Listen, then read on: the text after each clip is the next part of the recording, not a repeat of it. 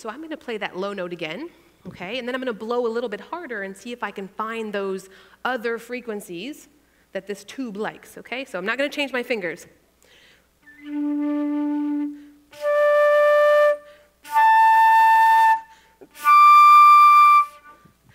And if you've been watching up here, this is kind of fun to watch, right? You can just turn this on at a party or something and have a little fun.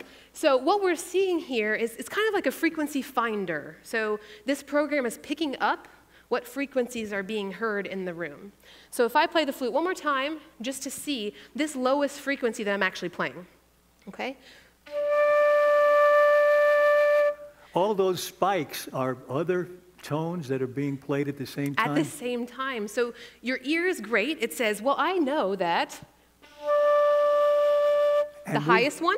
We think we're only hearing the first one on the left. That's right. That's exactly right. So your ear says, okay, I understand that this frequency that I'm playing is around 500 hertz, if you look at the bottom line here. And the highest one, the strongest one, the one that your ear understands is the note, is that first one, okay? But what makes it sound like a flute, what gives it its tone color or timbre, as you may have heard before, is the fact that you have a lot of other things happening that you don't really perceive as being the note.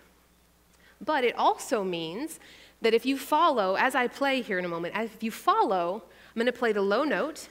As I blow harder, I can actually play on that second highest peak. Okay, and these are called harmonics. Try again.